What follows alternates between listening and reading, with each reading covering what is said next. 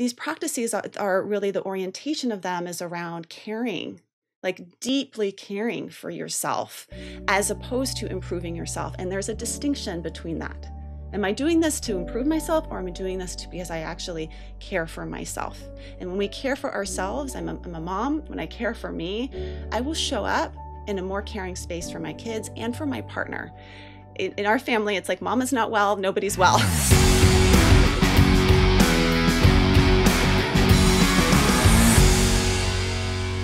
What's up, everybody, and welcome to the show today.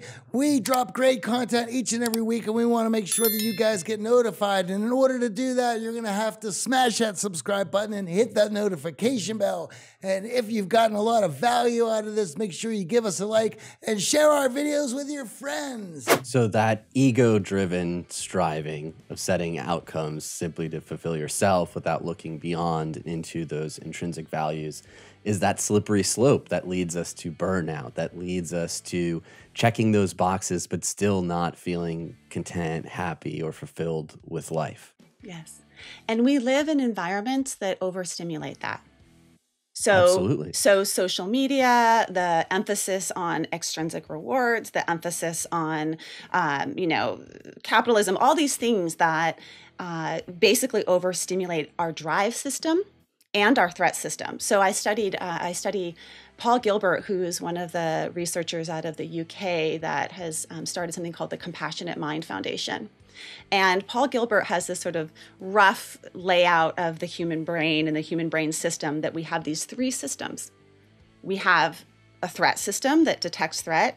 And when we are engaged in threat, we're fight, flight, freeze. We have a drive system that's all about dopamine and going and getting resources. And for many of us that are strivers, when our threat system is activated, we go into drive. At least that's when I talk with strivers, they see the relationship between those two brain systems, right? I'm threatened, so I go into drive. Or I'm threatened, and so I shut down. I procrastinate. I can't apply for that job. I can't put myself out there in that relationship. I do the anti-striving, Right. But there's also a third system, and this is what I've gotten really interested in, and what Debbie and I spend a whole first chapter of our book on, which is the compassionate mind. And what's interesting about the compassionate mind is that it can downregulate our threat and drive, and actually we can use compassion and the parts of us that are connected to a larger whole, that are connected to a greater good, that are about not competition but collaboration, to not only soothe our own nervous system, but then orient our behavior towards a more pro-social behavior that benefits all. And that's what I see when I look at psychologists that are doing, they're doing amazing things. They're out there in the world. People like Jed Brewer, that are like major producers. They're striving, I guess, but they're doing more of a compassionate striving, more of a conscious striving. And that's what I'm really interested in, helping people engage in, getting into different habit loops where the cue may be the same, but the behavior is values and the reinforcement is intrinsic. And I think in this context, compassion makes sense towards others, but many of us may be struggling with that self-compassion, right? We've realized that if we keep striving, we attain external success, recognition, attention, approval, and acceptance. And we may feel comfortable being compassionate towards others, but not towards ourselves when we're not meeting those goals, when we're not getting that attention, approval, and acceptance that we look for. And I love that you touch on this, because self-compassion is so key in all of this, and many of us don't even have a daily practice around it. We've heard meditation, we've heard eating right or exercising, but there are things we could do in our daily lives to practice self-compassion to unlock that healthier form of striving. Do you have a daily self-compassion exercise that you could recommend to our audience to try? Well, I think self-compassion is, when you boil it down, is how you're relating to yourself, right? So I teach a Tuesday night. During COVID, I started teaching this free evening group once a week, mainly because my practice was so full and I just wanted to help a lot of people. And I also needed it for myself. And one of the things that we'll do is just place our hand on our heart and a hand on our belly, and we will slow our breath down. So the first part of self-compassion is getting your nervous system down regulated, getting your nervous system into more of a compassionate place where you are engaging in engaging your vagal tone. So hand on heart, hand on belly. And actually, Kristen Neff, who I interviewed for Psychologist Off the Clock, it's going to be coming out. She talks a lot about hands on the body, you know. So the first part is self-compassion. You can even just in the moment, like think about like a parent, like a loving parent that would put their hands on your cheek or a hand on your heart. Sometimes I'll be in a session with a client and I'll just keep my hand on my heart or a hand on my belly. The next part of compassion and self-compassion is really about the languaging that you are using towards yourself. And so in my 20s, part of my recovery was also studying with Thich Nhat Hanh, who's a Zen master, and he had a monastery in France where he was in exile from Vietnam. And so when I went to go study with him at Plum Village, one of the things that he talks about is watering seeds. That your mind is constantly producing those thoughts, right? And then which seeds are you going to water? Which seeds are you going to cultivate in your mind? And if you're cultivating and watering and fertilizing the seeds of compassion, you're cultivating an inner coach that is encouraging, warm, that is on your own side. And actually how the research pans out is that when you do that, when you practice self-compassion, you are actually more effective. You actually perform better. There's a tremendous amount of research on self-compassion on everything from performance to telomere length, right? So there's a, if you need the buy-in, go Google self-compassion, and there's decades of research now just demonstrating the effectiveness of this. But for me, it's just the buy-in is the practice of when I have a thought that is critical, judgmental, which I guarantee you'll have them all day long. I also will turn my mind to the thoughts that are helpful and align with my values and that help me in that moment as a way to water those seeds in my brain, which actually turns out to be neuroplasticity, right? The more you pay attention to things, the more that things get watered. They know that Thich Nhat Hanh was onto something many years ago around changing our brains and the connections in our brains.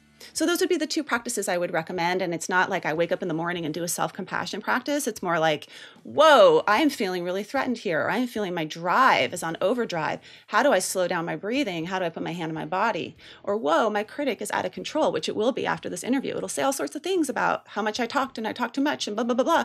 And I'll turn my mind to what's an encouraging voice here? What's a helpful voice? I think that analogy of seeds to water and recognizing that you don't have to let the garden become full of weeds and negative thoughts and that inner critic drive you to a place that's unhealthy, that doesn't allow you to really stay connected to not only who you are, but others. And it impacts all of our relationships, the harsher we are on ourselves. And it's interesting because so many of us think about, okay, I have to have this massive morning routine and this crazy evening routine just to be successful because that's what I see on social media. And really what we're saying is just get more in tune with how you're feeling and your body and recognize these signals. And when these signals are pointing to, I should take better care of myself. I should be a bit more compassionate to the way I'm feeling or thinking about myself in this moment. It has such incredible impacts on how we show up, how we relate to others, and how we relate to ourselves. We drop great content each and every week, and we want to make sure that you guys get notified. And in order to do that, you're going to have to smash that subscribe button and hit that notification bell. And if you've gotten a lot of value out of this, make sure you give us a like and share our videos with your friends. It's interesting. There's two things I want to respond to there that I think are important. One is that I'm talking about watering seeds and not about pulling weeds. So you could I have a garden, I have a little homestead here. I'm in Santa Barbara and we have chickens and we're beekeepers and we grow a lot of our own vegetables and a lot of our own food and we homeschool. We're like the homeschooler family, homestead family. But I could spend all day long pulling weeds in that garden and get nowhere, right? And the same is true with our minds, that actually we could spend all day long trying to restructure our thoughts and change our thoughts. And the research suggests that the more you do that, the more that they tend to get, rebound, right? But it's about watering seeds. And that the watering of the seeds happens in our daily lives. And that there's one of my real concerns that I see in the folks that I work with, that is this sort of self-improvement deal. That is what Pema Chodron actually has written about, is sort of the subtle aggression of self-improvement that has an aggressive quality to it. It has a striving quality to it, which is I'm never quite there. And I would say you are already there. You were born whole. You are whole. You belong. And these practices are really, the orientation of them is around caring, like deeply caring for yourself, as opposed to improving yourself. And there's a distinction between that. Am I doing this to improve myself, or am I doing this because I actually care for myself? And when we care for ourselves, I'm a mom. When I care for me, I will show up in a more caring space for my kids and for my partner. In our family, it's like mama's not well, nobody's well. My partner does all sorts of things to help, because when we care for ourselves, we can do better in caring for others, and that flow of compassion. Again, it becomes very important of where you're putting that attention. And there's this saying, those who look up, those who look down, go down. And then also something to go along with that, we had Stephen Hayes on the show, and he discussed how our brains work like a calculator with no subtraction and no delete. So again, we can't pull out all of these weeds. However, we can certainly focus our attention on what we want to grow more, right? The beautiful flowers or the weeds. And our direction of where we're looking, if we're looking forward, then we're going to move forward. If we're continuously ruminating and looking at our past and our mistakes, we're going to get stuck there. Absolutely. And I would add that ruminating is an experiential avoidance strategy. And that blows people's mind. Like, what? I'm not avoiding anything by ruminating. Oh, yeah, you are.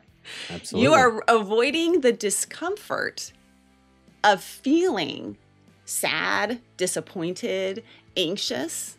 So what if you had sad, disappointed, anxious, and instead of ruminating about it, which is just a problem-solving technique, like if I think about it hard enough, then maybe I can fix it. I feel like I'm doing something about it, right? If I go rehearse over and over again that relationship or that moment where I said something that I wish I hadn't said, what if instead you turn towards those feelings and you practice some of these processes? So I think it's important when we're talking about psychological flexibility, some of those processes may be acceptance, which is opening and allowing for that discomfort. And you can do that in an embodied way. You can do that. Like, can I make space for the anxiety or sadness in my body? If it were a shape, what shape would it be? If it were moving, how would it be moving? Can I make more space for it? Can I allow it to be there while engaging in another process, my values?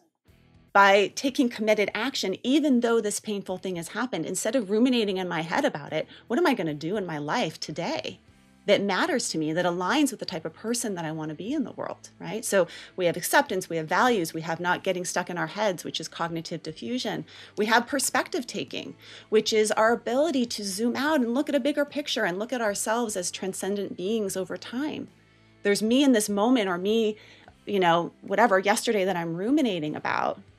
But there's also like me that's interconnected to just being like human that makes mistakes. All humans make mistakes. And also there's like me that travels way back in time and will travel and continue forward in time, right, in the timeline of our lives. So what's important, like I think that some of the self-analysis that in ACT that's kind of helpful is to start to look at our hiding holes and the ways in which we are just kind of like avoiding the discomfort in living that's keeping us in a roundabout of suffering. And Debbie and I, when we talk about experiential avoidance in the book, we use this metaphor of a roundabout. And it really came from in California. You probably relate to this, AJ. They just started plopping roundabouts in places. And when you plop a roundabout in California down, like the Californians freak out. We don't know what to do about it. It freaks us out. We don't know how to get around this thing. And the worst part is the exiting it and the entering it, right? And so when you are caught in a roundabout of avoidance, it feels better sometimes just to stay in it. Just go around. It's like Chevy Chase's European Vacation. I'm just going to stay in this thing over and over again, whether that's a addiction that I'm stuck in, or it's I'm not going to like exit this job that I really hate, or I'm not going to exit this relationship that I really hate. Because to exit the roundabout requires you have to go through something. That discomfort of moving a lane over and like leaving it, right? And so we experientially avoid the discomfort of the exit or of the moving towards the thing that's outside of our comfort zone. But just like a roundabout, when you make that exit, you're being psychologically flexible. You're opening up and allowing and taking committed action towards your values. Then all of a sudden, the world opens up and you can go on any street in town you want. And that's what psychological flexibility is about, is the freedom to move fully in your life towards the things that you, personally and chosen by you, care about. What streets do you want to go on? It's not about the roundabout. It's about what you care about and what matters to you.